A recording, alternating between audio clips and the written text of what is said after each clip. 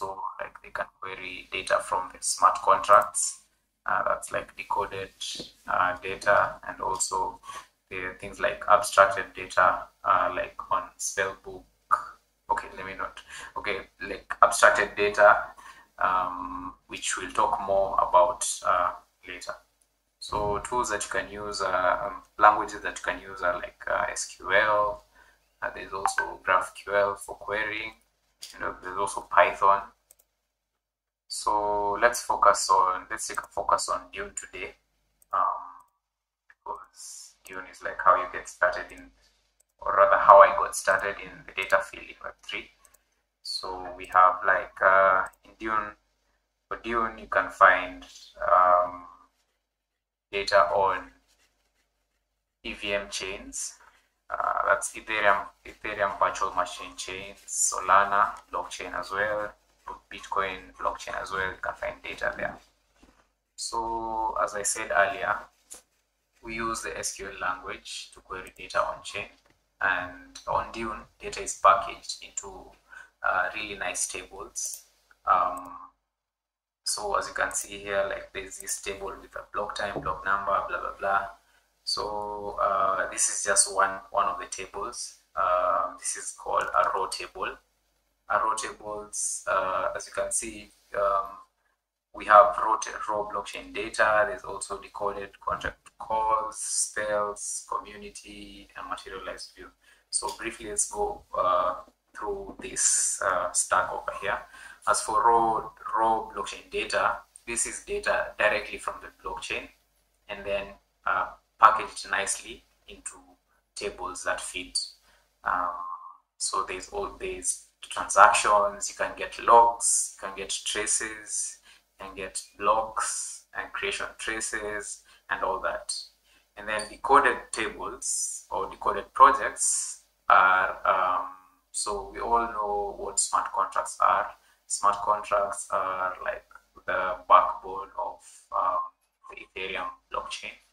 And these are like pieces of data, or pieces of code that are written by developers to guide, or rather to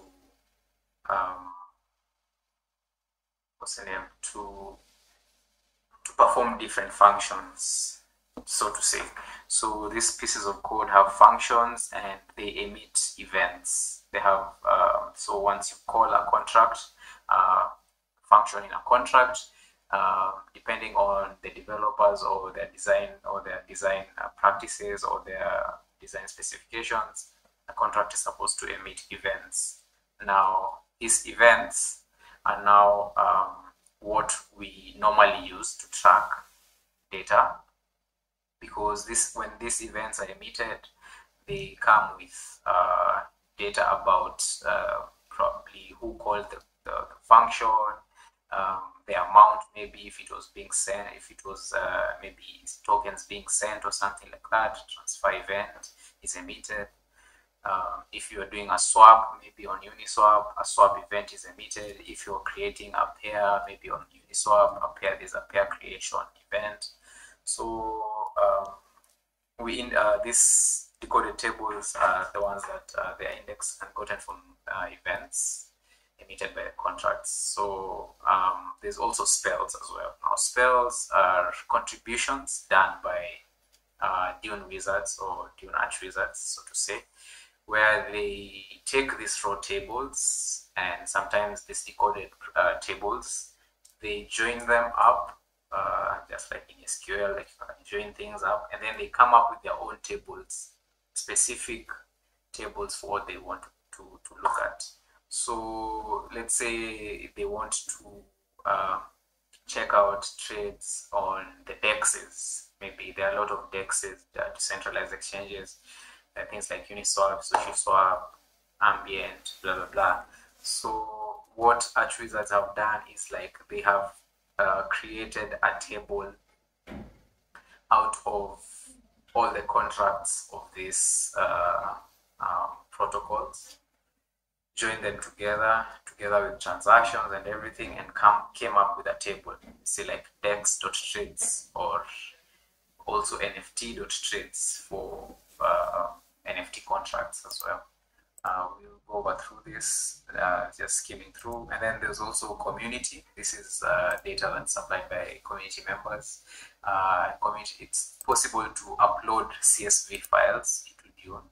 So maybe you have data from somewhere else that you probably downloaded or probably got from somewhere else, and you want to use it here on Dune and create maybe a dashboard about on it together with blockchain data. That's possible.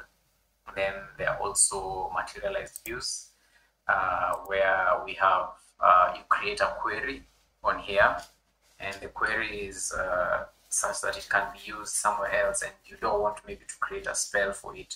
So you create a query with now columns, which forms a table, and then that query can be used on another query or on another query or something like that.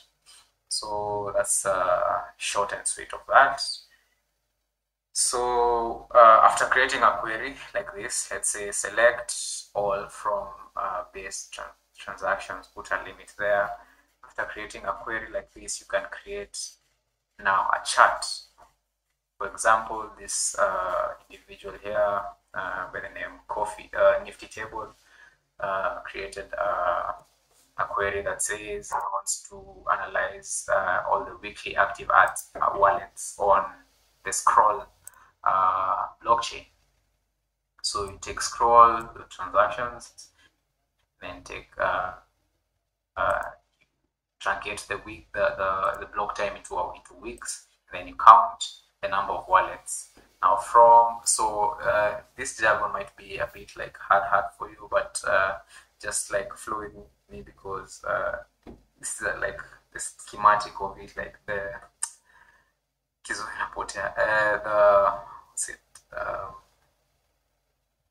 the brief overview of it. So we can now, these charts can be used now to visualize the data, and then they can be now aggregated again. There are a lot of charts actually. There's this bar chart, there's linear graphs, there's area charts, counters as well, bubble charts, and everything. So after that, you'll be able to create something like this, a dashboard like this, with counters, with bar charts, line charts, and all that. So I'll take you through a quick walkthrough of like using the Explorer, the blockchain explorers, together with Dune. So let me share another one. So we have something like, let's see,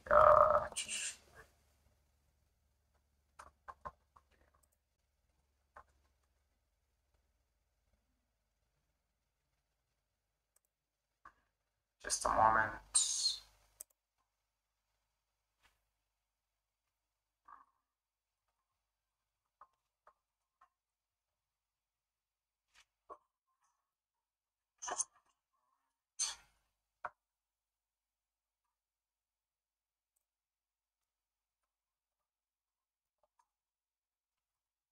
Yes, so say for example,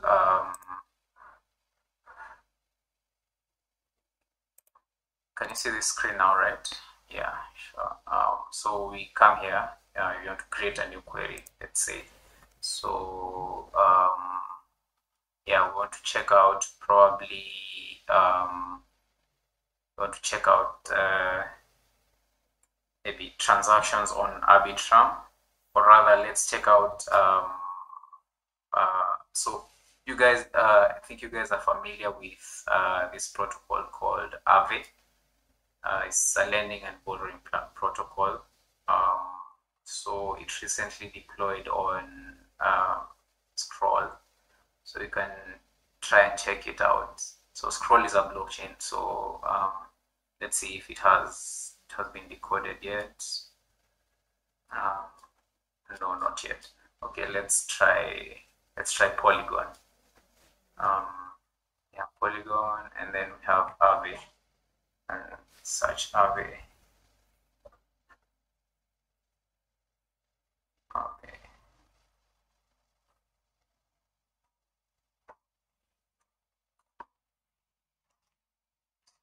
faster. Yes, we have Aave. Check Aave version 2 probably, or even version 2. So we have, this is really complicated, Aave version 3. Let's check Aave version 3.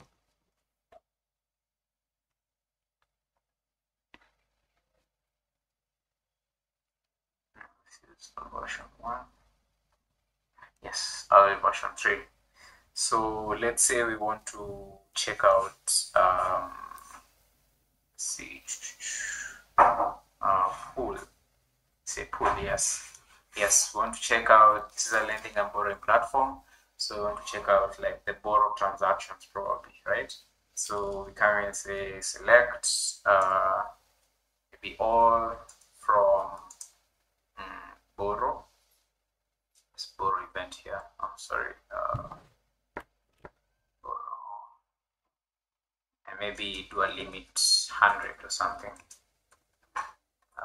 So this is an event called borrow event. So let me just take you through like how you might try and check out and use like the block explorers. As you can see, there's this table here with the contract address, which is what emitted the event, the borrow event. And then there's a transaction hash. Transaction hash is the one that tracks, or rather, it's the transaction signature of a specific action on the blockchain.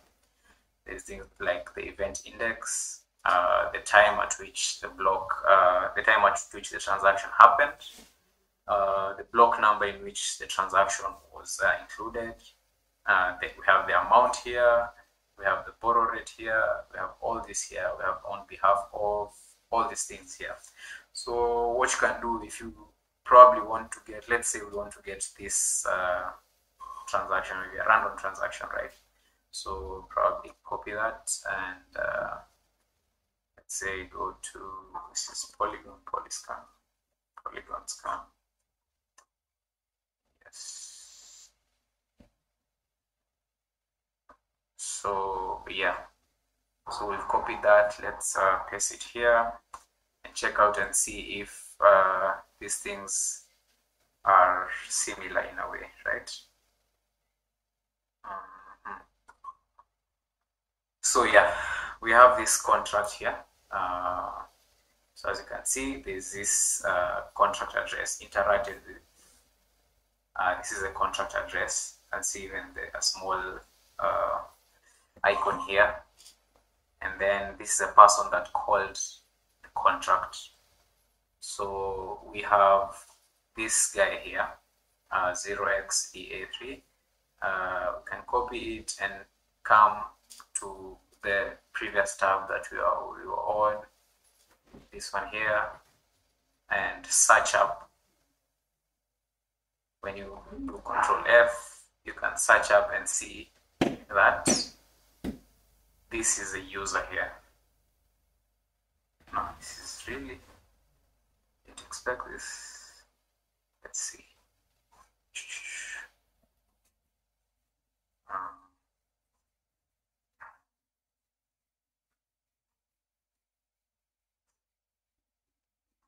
Yes, this is much better. Let's see.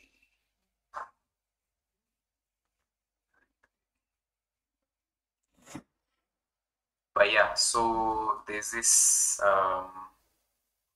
transaction event, this event transaction here.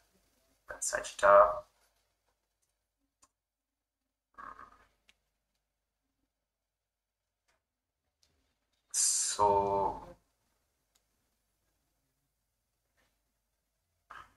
So when you come here, when you come to the block explorer, this is Polygon scan.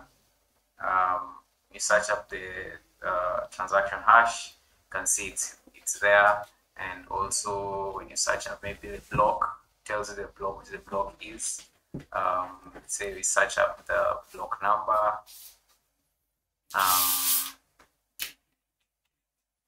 There's the block number there. also search up probably the amount, something like the amount. You can, this is like just how you just start seeing the way things move on chain. So you can see this one here, it has been converted already, but it's pretty much similar in a way. There's also maybe on behalf of, check out on behalf of, and check out on behalf of, on, probably there. You see, this is a borrow event. Actually, so I should have taken, oh, this is a borrow event now. The borrow event has been emitted. There's the on behalf of address. There's also the reserve address. You can see there's also the reserve address. You can search up the reserve address. Here it is. Sorry. This is a reserve address. Also search up. What else? See the event index as well. You can see the event index, the events that we're tracking. This is 4.5, sorry, yeah, this one here. This is the actual events that we're tracking. You can see the user. Yeah, here's the user. Yeah. Here's the user. There are a couple of them here. But yeah, just don't panic. You'll get used to this because this is like the bread and butter. You have to like check the block explorer so that you can things that can start making sense. Yeah, so that's that's like a quick walkthrough of how to use the explorer with Dune. I know this might have like confused you even more, but yeah, so try to like piece things together, and apart from having like to go through it yourself, there are a couple of resources and resources that you can use. For one, there's the Dune Discord. For you all have to should join Discord, and like there are a couple of other Dune wizards who like help you when you have questions.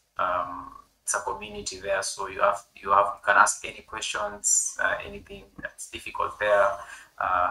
In that Discord as well, there are like job opportunities. They have a job channel, they have a bounties channel. So specifically in this bull market, actually, there are a lot of protocols and companies looking out for data analysts. So it's good that we all position ourselves nicely to take up these jobs, to take up these roles when they come up. So there's a quick recommendation that I'd have for you guys. In case you're not familiar with SQL language, I wouldn't advise you to first start learning SQL and then go into blockchain. I would advise you to like kill two birds with one stone.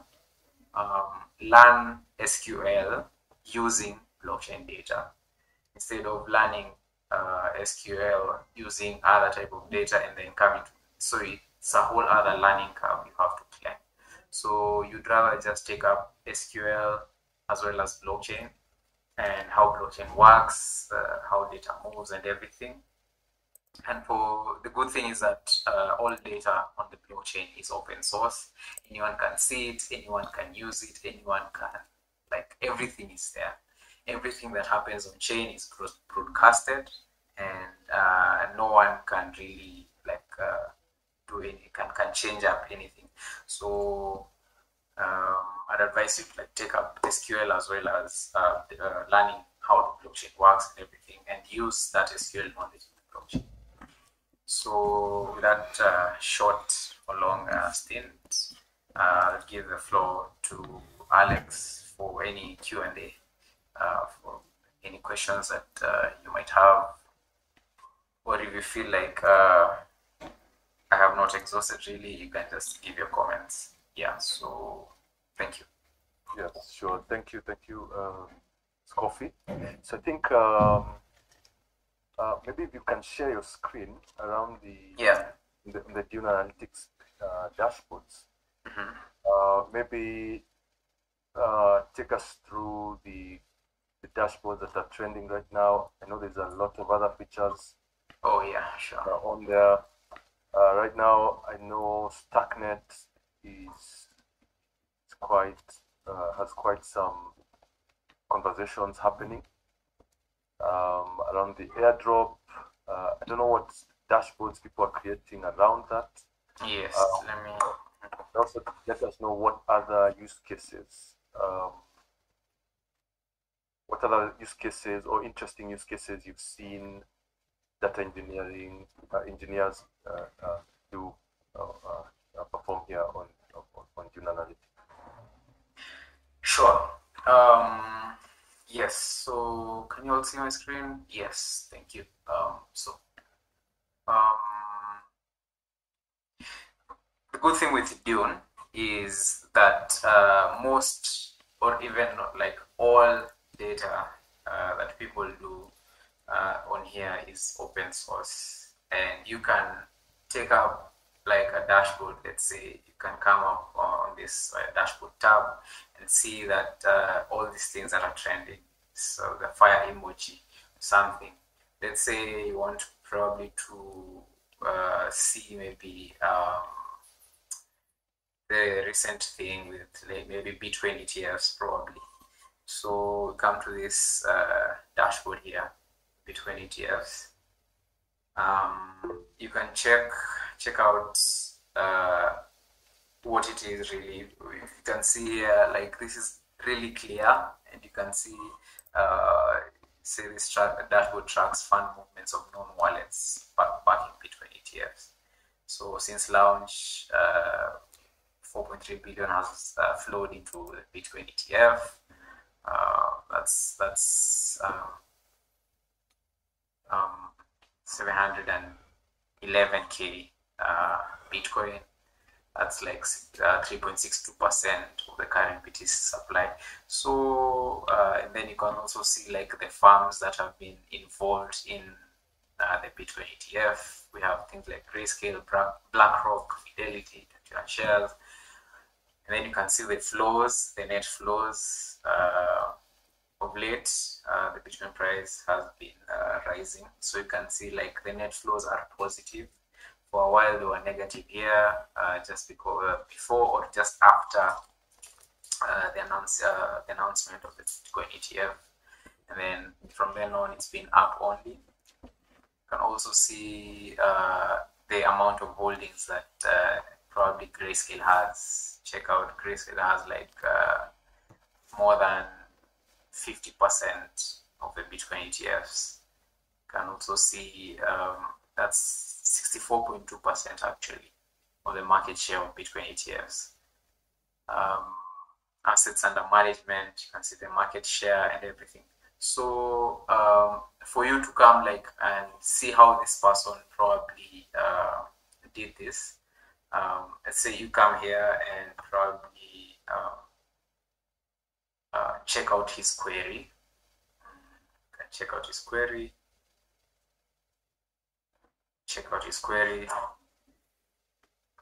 See what he did. See, so you can see it has a subquery over here. Now this query, this is the materialized view I was telling you about. So they created another query somewhere else, and now it just reuses it here.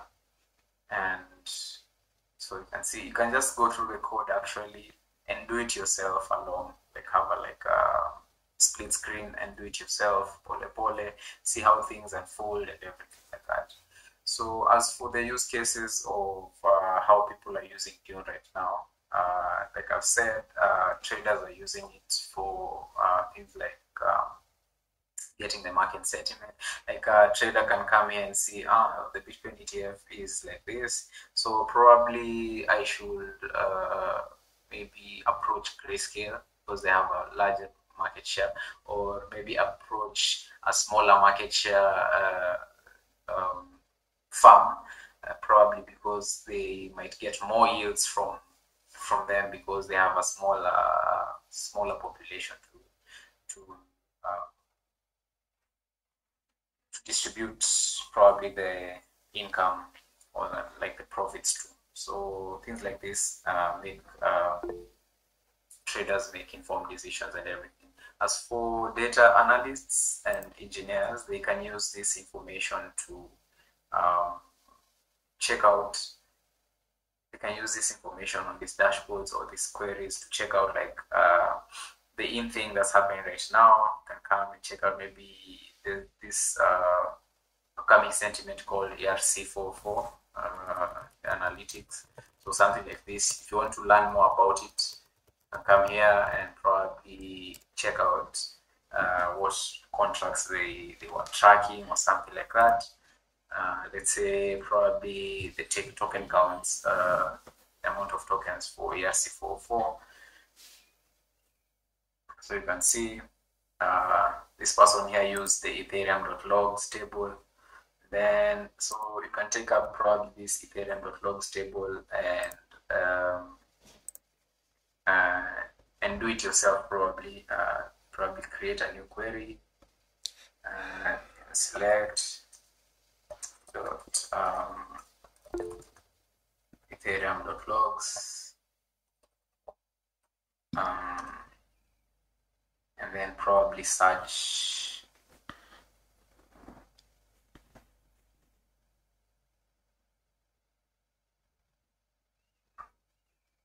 okay. The short and sweet of this is just take your time to like look at other people's work. You can also like fork this person's query and use it on your own and curate it on your own. Actually, this is like the easiest step, by the way. You can fork it like that. Now it becomes my own. And then pole you can go and check out probably, you can add something like probably transaction hash here. Transaction hash, and probably just run this bit of code on your own. And just run this piece of code on your own and see how they're tracking what they are tracking really. And run this code and get the transaction hash, and then go to the block explorer and see that's how this ERC44 tokens flowing or anything like that. Slowly by slowly, you'll get to understand the inner workings of how this how contracts operate and stuff like that. So you can see there's this over here. Let's pick up a random transaction hash like that one, and then we go to Etherscan. Etherscan. Let me share this one. Share this tab. So you can see, as for me, I hadn't seen even like an ERC44 transaction. I'm also seeing it right now. So you can see this was a swap, swapped ETH on Uniswap, and then you can start seeing it go through like the transactions. There's this permit event that was emitted by the Uniswap protocol. There's also this transfer event over here. Check out the contract address that I emitted. This is normally the contract address that emits an event. Check out these transactions. You see this is an ERC20 transfer. This is also the transfer. There's a swap here. Now this is the main event that happened. So pretty much you can stand on other people's shoulders to learn more and to learn faster. Is like what I'm trying to put out there. And yeah, so that's pretty much it. Unless you have any other questions, I'll be open to it. Yeah. Okay. I think I have one question, then we can take questions in the chat. Okay. In terms of SQL, mentioned learning SQL from outside or in the conventional way versus SQL for blockchain analytics are two different beasts. What main differences are there? For example, one maybe that becomes obvious is there's a lot of, it's like you're coding with SQL here. It's lines and lines of SQL script. So what are things that stand out for you? What differentiates SQL outside and SQL on blockchain? So as for the context of Dune, Dune has its own query engine. It's called Dune SQL. Now, the syntax on Dune SQL is pretty much similar to how most of SQL language is. But the difference really comes in, it's not really a difference, but it's just like a nuance, because here you're dealing with blockchain data. Now, blockchain data is structured in a specific way. As for tables, yes, tables are tables. You take up columns, you join up columns, left joins, full joins, outer joins, right joins, and all that, inner joins and everything. So as for the syntax is similar. So what I was trying to put out there is that for those people who are not familiar to SQL, it will do you much good to pick up SQL along with blockchain technology or blockchain data. So with this I mean, you don't have to go learn SQL somewhere else, or rather you can use other tools like Dune Docs. You can use Geeks for Geeks, all those things that you can search up things on Google and everything, so that they tell you how to do something on SQL. But along with learning that, make sure you're also doing it on blockchain data, so that you can get familiar.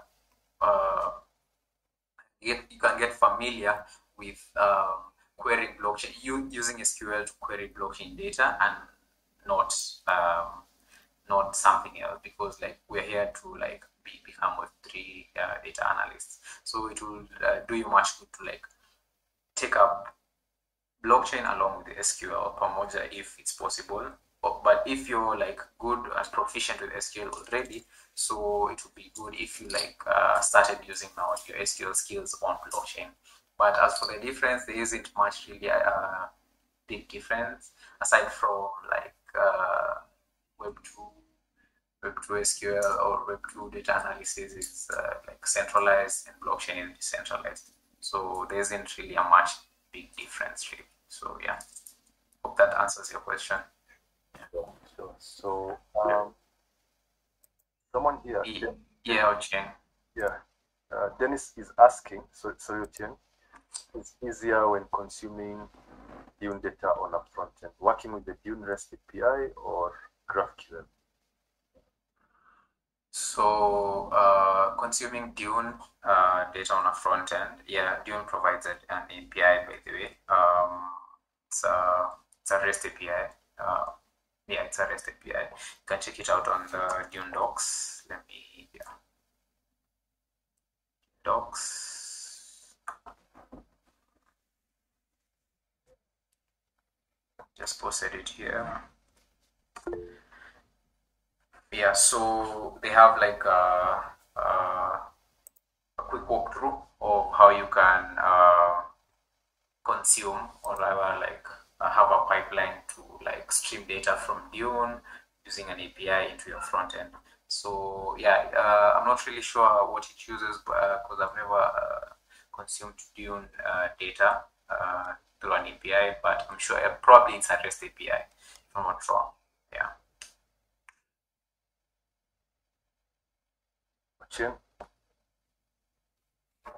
Thanks for that presentation.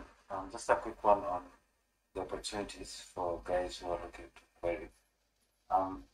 What does that look like in terms of competition, and how easy is it to get a gig there, and the jobs that are being posted? So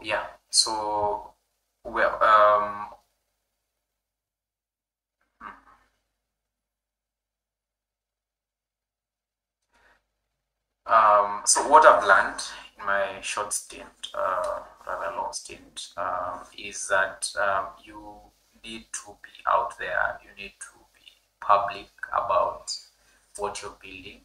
You need to be public about maybe the queries you've written or the dashboards you've created. So a short channel, or rather, if you want like people interesting DMs to come through and everything, is what I'd advise you to do is like build publicly. So like can write short, succinct Twitter threads on maybe analysis you've done on a protocol, or like something that you've discovered using data on Dune.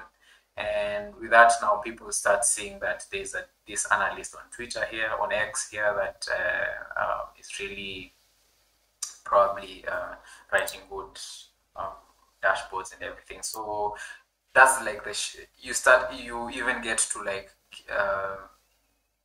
get invites from people through your DMs. People come through and tell you, we want you to analyze our data for us. So as for me, actually,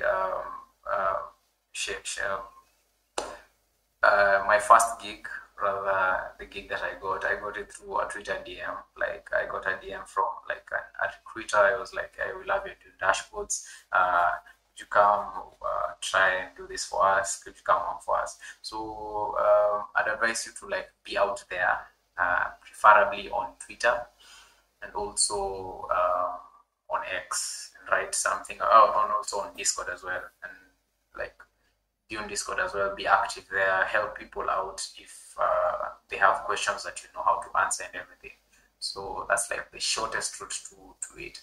As for cold applying, and yeah, I've done that as well. I've applied a couple of jobs, data analysis jobs, but funny enough, none of them came back. But if you have something you're doing and you've shown it out there already, that's like the shortest path to getting invitations. Yeah. Maybe Scoffie, as you wind up, are you able to let us know currently at your current posting what kind of work you're doing? Also, what kind of requests are these companies or individuals asking from data engineers or data engineers? Okay, sure. So, as I said earlier, I work for a company called Archive Protocol. Archive Protocol. So, what we do is we generate profit and loss statements for liquidity providers. So, we have things like automated market makers, things like Uniswap, SushiSwap, PancakeSwap. Things that you have to, there has to be liquidity from users. Now, users input liquidity into these smart contracts, or protocols, and then now our work is to go there and generate P&L statements for these liquidity providers. So, for example, let me give you a scenario. There's something like, let's say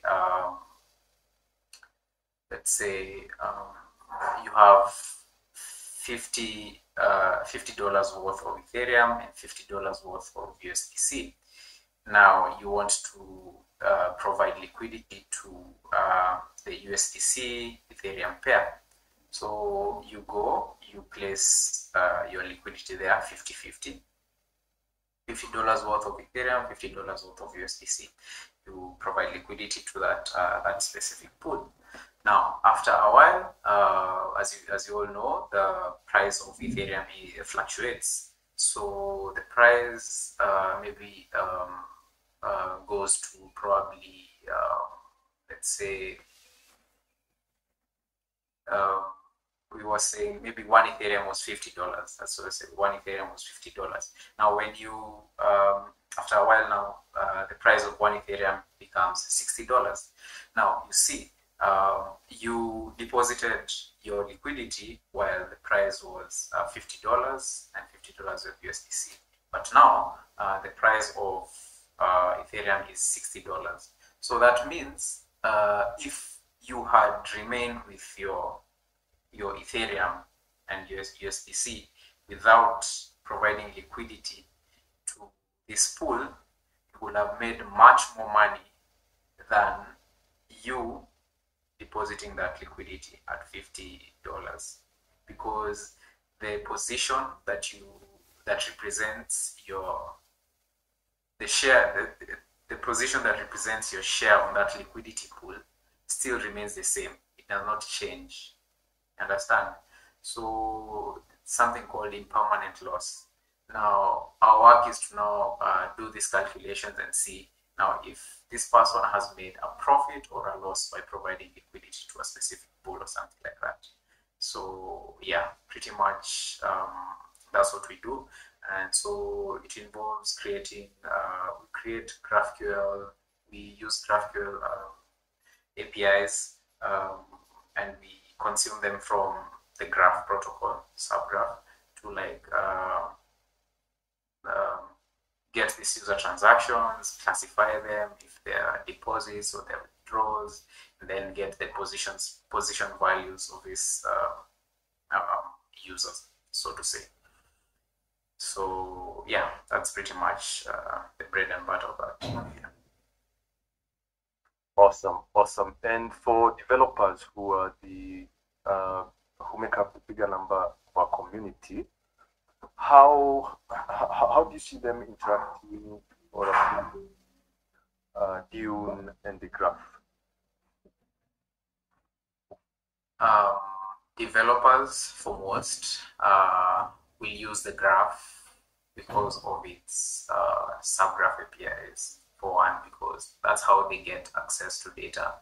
Now these people have like curated, they have nice curations, and then you create entities probably, or let me probably share my screen so that you can see how it works. Yeah, we have something like, let's see, the graph.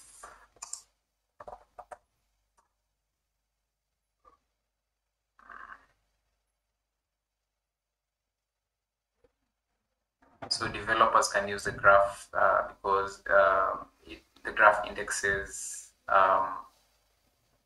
index of blockchain right from the blockchain, using like RPCs. So Dune also, you can consume it via an API because they have APIs nowadays. Let me sign in.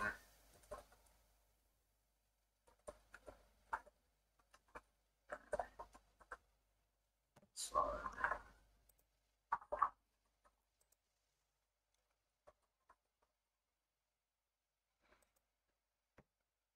just a moment. Yes.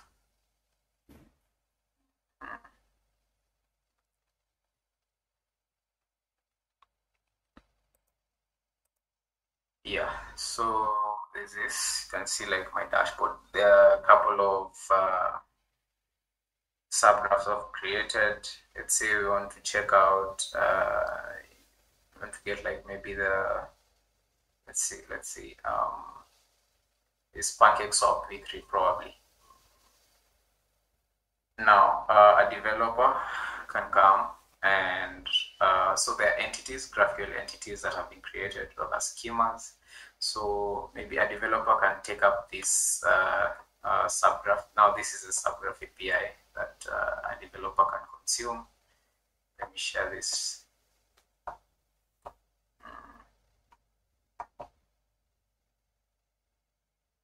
Let me share this. A developer can consume something like that and check out. So you have like, I've created like vaults, there are wrapper contracts as well. You can come here, check out. We have claims. These are entities. All these are entities. So for developers, I'm sure they understand like what are entities and everything. So the vault withdrawals, vault deposits, the holds, the claims, all that. So a developer can take up this subgraph API and now use it depending on their specific use cases and everything. As for Dune, I've not really worked with the Dune API, but I'm planning to.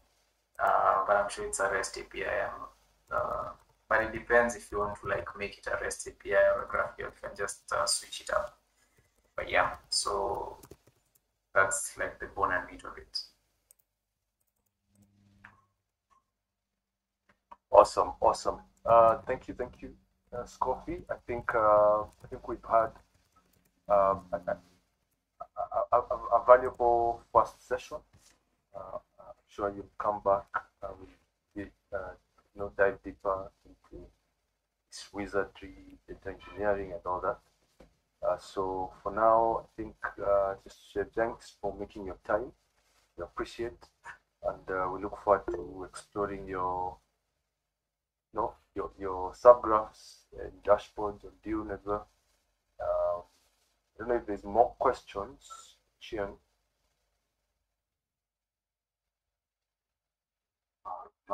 Not for me. Maybe the Yes, awesome. So, Scoffie, how can people reach you? Yeah, so you can shoot me a DM on Twitter.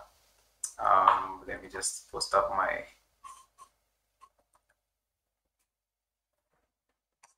Just shoot me a DM on Twitter or Telegram.